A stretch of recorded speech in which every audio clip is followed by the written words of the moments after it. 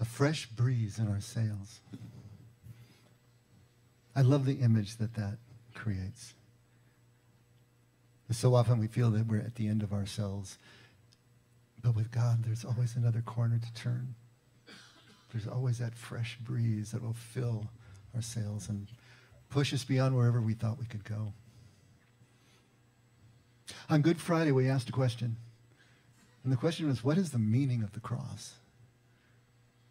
That's a real controversial question.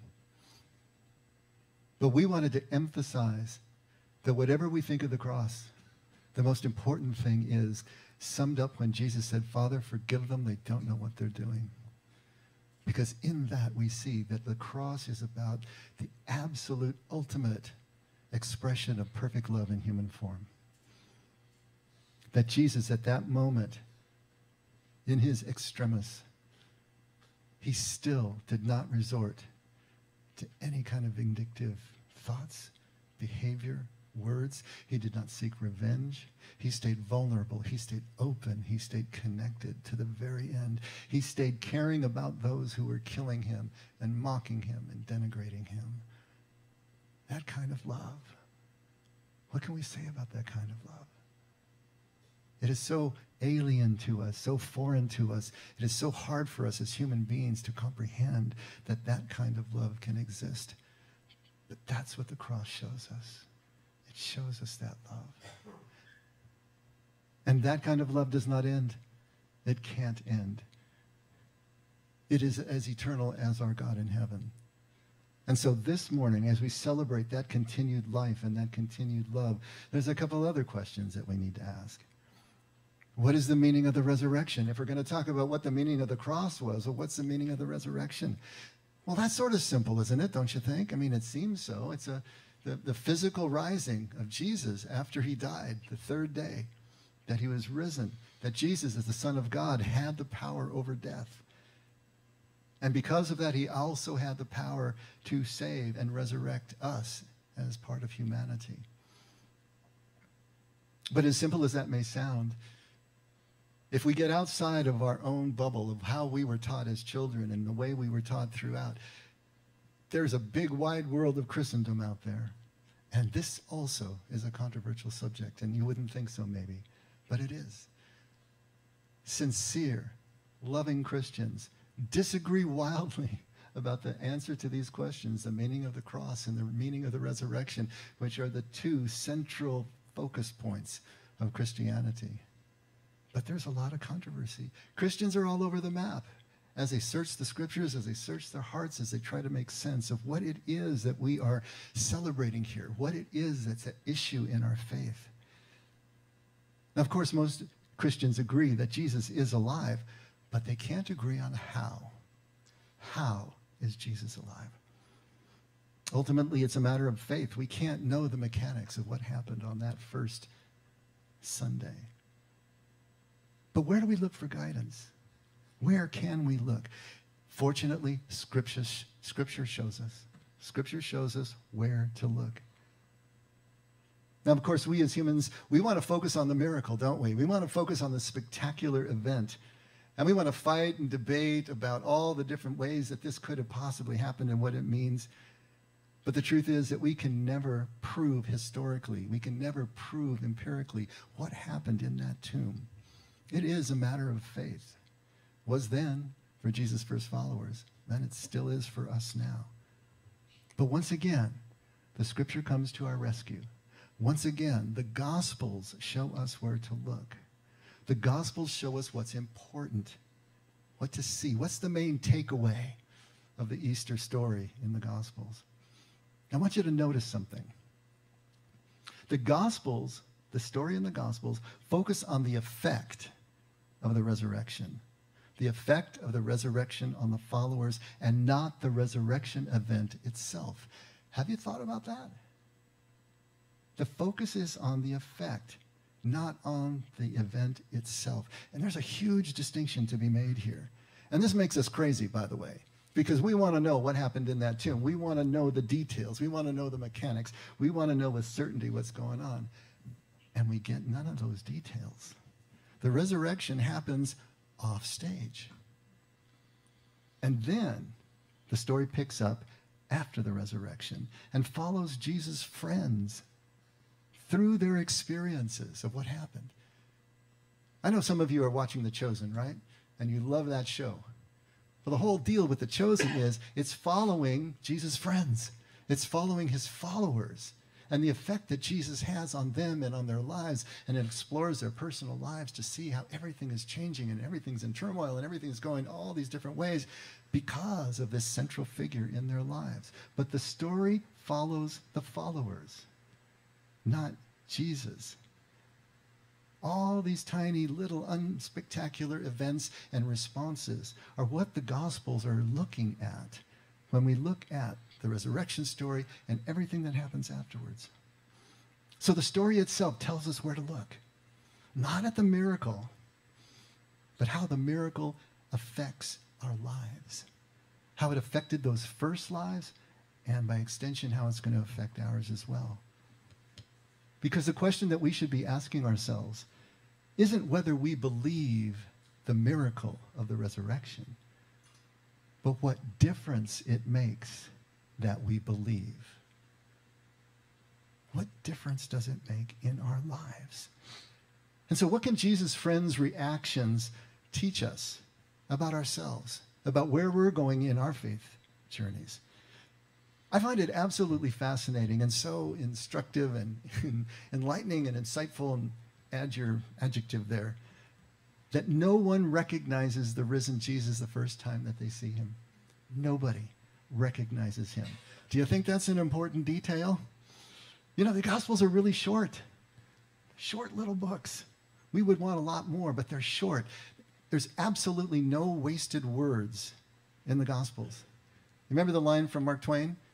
You know, if I had more time, I would have written a shorter book. It's hard to write short. Really hard to write short. Every word has to be there for a purpose, for an absolute reason. Every detail of the Gospels is there on purpose. It's showing something that's really important. What is that thing? How in the world did they not recognize Jesus? How could this possibly be? Especially with all the preparation he was giving them. He was telling them he was going to come back. And they see him and they don't recognize him. Now, we're going to wonder, of course, because we're going to wonder about the mechanics again, right? We want to know how. How did this happen? Did Jesus look somehow different after the resurrection so that they didn't recognize him? Was he hiding himself for some sort of reason? But as long as we're thinking along those lines, we're missing the point. Because the point is that these details are not about Jesus. They're about his followers and their reactions to him, and us and our reactions. What the Gospels are showing us is that seeing the risen Jesus is a process, not just an event. It's a process. It's the process of becoming ready to see the impossible. Now, this is not to say that there was no event, that there was no physical resurrection. But it is to say that this process, this interior process that the followers are going through, that we are going through, overrides the event.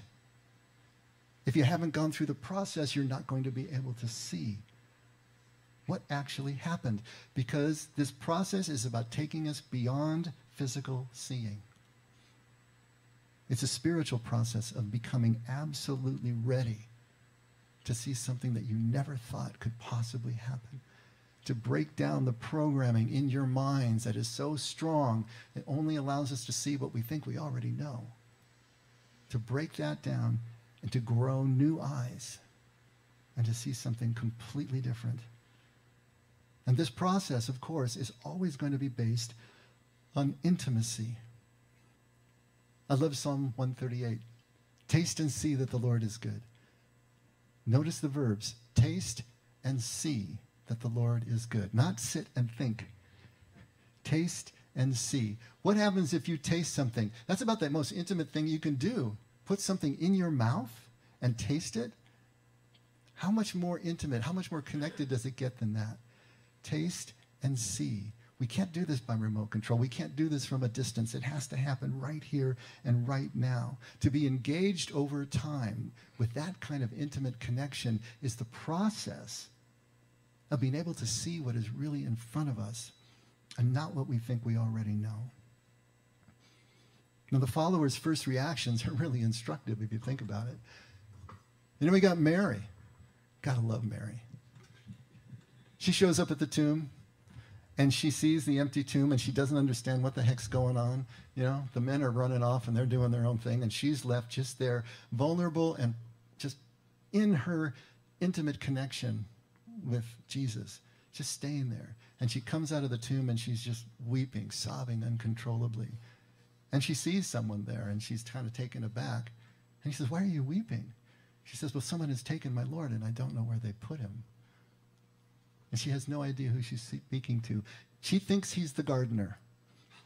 And so she says, "If you know where he is, if you have taken him someplace, let me know." Now, you can see her putting her foot down at this point because she's a firebrand.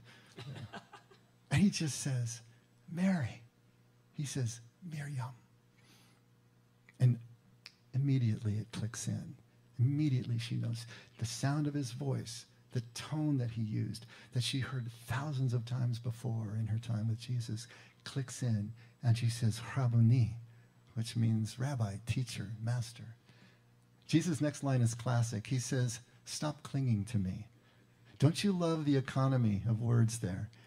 The Gospels don't have to say that she ran to him and she threw herself on him. And, you know, and in that culture, she would have fallen to the ground, thrown herself at his feet, and wrapped her arms around his ankles and kissed his feet. That would have been the way that someone in Mary's position would have greeted her master. We don't get any of that. Stop clinging to me. You fill in the rest. That intimacy was going to change now. It wasn't going to be the way it was, but it was going to be just as close and just connected. But it was that intimate detail, his voice, her name, that kicked her in. Later that day, there's a group of men, or a couple of men at least, that are walking 7 miles out of Jerusalem to go to Emmaus. And along the road, someone comes up and starts traveling with them and asks them, "What are you guys talking about?" And he says, "You don't know? Are you the only one in Israel who doesn't know what happened these last few days?" And they tell him everything that happened through Good Friday and the crucifixion. And as they're talking to this man and they finally get to Emmaus, he acts like he's going to keep on going, but they say, "Hey, it's almost dinner. It's almost lunch. No, it's almost nighttime. It's almost something. Anyway, stay with us. You know, stay the night with us." And so Jesus is persuaded, and he goes in. And as they sit down to the meal, actually, they wouldn't sit down. They would lie down to the meal. And Jesus takes the bread, and he breaks it, and he passes it out. And at that moment, they realize who it is. That, again, that intimate gesture, that detail that they had seen him do hundreds of times at their meals, breaks the spell, breaks them through into a new kind of seeing, a new knowing. Even later than that, Peter says he's just going to go back fishing. This is back at the Galilee. And they go out fishing. They're fishing all night, and they catch nothing. This is a story that Bill read. And so someone yells out from the beach, "Hey, are you catching anything?" Kind of insulting when you think about it. "No, not a thing." "Well, why don't you try putting your nets on the other side of the boat?" Sometimes there are things that are just so absurd, you know. Just kind of shrug, and for whatever reason, they did it, and they're hauling in this huge catch. And at that moment, they realize who it was on the beach. And Peter, being Peter, throws off his mantle and jumps in the water. Can't wait for the boat to go to shore. Swims all the way to the sand. And where is Jesus doing there? He's sitting on his heels in the sand, and he's cooking breakfast, cooking fish over an open fire on the beach. Small, intimate details that break the spell, break them through what they had already closed their minds around to see something absolutely impossible, to see something miraculous, to see something different, to see that their hopes were still alive. Each encounter, it's the smallest, most intimate gesture that breaks that spell. It's like those silly ID questions that you get asked online. You know, what was your mother's maiden name? What was your third pet's, name? What was the school? Those kind of details, nobody's going to know. They are not spectacular. They're not on your resume, right? Nobody cares about that stuff. But that tells you who you are. Or like those movies where you're trying to prove your identity. Hey, where did we have dinner on that third Sunday that we met? And you can tell them. Those are the kinds of details that prove identity. These are the details that are breaking through these followers' reverie to be able to see the risen Jesus. The Gospels are showing Jesus' friends in the process of re-experiencing this intimacy with him, proving his identity to them. And it's going to be exactly the same with us. In most intimate details of our lives and relationships is where we're going to find the risen Lord. Not a thought or a concept in our head, not a doctrine or a theological principle from 2,000 years ago or 500 years ago. It's going to be in the details of our lives where this comes clear. It's going to be our own process of letting our intimate experience in our own moments convince us somewhere beyond the intellect and take us all the way to trust. Because without trust, nothing happens. Without trust, there is no change. There is no transformation. So that brings us to the second question. If you're convinced that Jesus lives, if you're convinced that Jesus is not dead, where are you going to look for him? Again, the Gospels are going to tell us where to look. Read them. At Luke 24, one of the best lines in the whole New Testament. Why do you seek the living among the dead? I love that line. Here they are looking for Jesus where they left him, fully expecting him to be there. When you leave a dead person somewhere, chances are when you come back, they're going to be right where you left them. So of course they're going to go back there. Why do you seek the living among the dead? It's the central clue to how we and anybody can see the risen Jesus. I used to think that if I could have walked with Jesus for those 3 years, 4 years, whatever it happened to be with the followers, I would have had a leg up. I wouldn't have missed him when I saw him for the first time as the risen Lord. Really? It's so easy to say that and not live it. I spent a decade looking for Jesus. I looked everywhere I thought that he should be. I looked in church, I looked in religion, I looked in theology, I looked in Bible, I looked in books. That's where I was looking for Jesus, trying to find this authentic, real Jesus. But I was always looking where I expected him to be. In my beliefs, in my ideas, in my thoughts. And guess what? He wasn't there. He wasn't there any more than he was in that graveyard. Because the moment that we settle on a belief, the moment that we settle on an idea about God, the moment that we think we're certain about something, he's not there. Why? Life and spirit are defined by motion. The word ruha means breath, wind, spirit, all at the same time, all defined by motion. If there's no motion, there's no breath, there's no life. If there's no motion, there's no wind. It's just air. If there's no motion, there's no spirit. They're defined by motion. Living things move. If there's no motion, there's no life. Set belief in your head is static. It's motionless.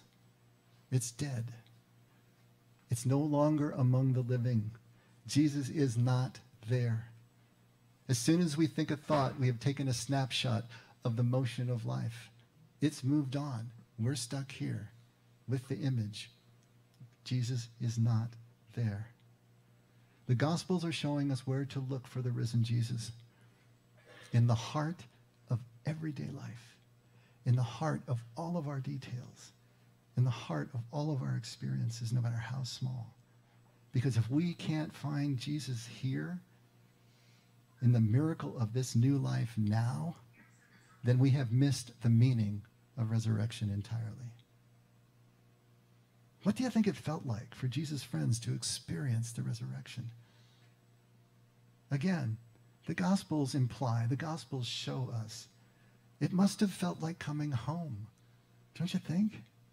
Intimate, familiar, but wildly changed at the same time. After all, he could walk through walls now. He could pop in and out of appearance. But still, it was him. He ate with them. He could touch them. They knew him. And until the resurrection became that intimate to his followers, it didn't exist for them. It wasn't real for them. They couldn't recognize him. They couldn't see him. Because resurrection is not an idea or a concept. It is an intimate experience. When a loved one calls your name, doesn't everything in you respond? Doesn't it feel like you're home when you hear that sound? There's nothing more spectacular than the unspectacular moment of just hearing your name called by someone you love and love to be with and feel at peace and home with. And when a simple gesture of breaking or sharing food just disarms us, opens us up, that is the passage to trust. Now we are moving to trust. Jesus is always among the living. He's always among each detail of our relationships. As soon as we decide where he's supposed to be, he's not there anymore. And we will miss him. We will miss the hour of our visitation, as he said. The irony is that we're always looking for Jesus in the clouds, looking for him to come back on a horse, on a this, on a that. Where is Jesus? He's sitting on his heels in the sand and cooking fish for breakfast. Look in your own kitchen. Who's cooking your breakfast? Look in the details of your life if you want to find the risen Lord. That's where you're going to find him. His friends couldn't see that he had risen until they saw him in every single detail of their lives. And neither will we. Because it's not what you believe. It's what difference it makes that you believe. We're going to find Jesus in the face and embrace of every moment of our lives, or we're not going to find him at all, no matter what we say we believe about our doctrine. Because Jesus is always in motion, our motion, among the living. Guess what? That's us. We're the living. Look for him here. Look for him in your lives. Find that connection that shows you the miracle of continued life in the love that our Father has to give us. That will take you to the meaning of the resurrection like a laser.